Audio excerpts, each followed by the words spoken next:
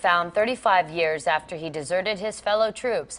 Authorities say Captain William Howard Hughes Jr. was taken into custody here in California last week. Hughes had been living under the false name Barry O'Byrne. He was reported missing from Kirkland Air Force Base in New Mexico, July 1983. He was last seen withdrawing over $28,000 from his bank account at 19 different branch locations. He was officially declared a deserter that December. Hughes was caught last week during an investigation into passport fraud. He said he felt depressed and that he had to leave the military. He is being held at the Travis Air Force Base. It was a sea of rainbow on the Capitol Mall.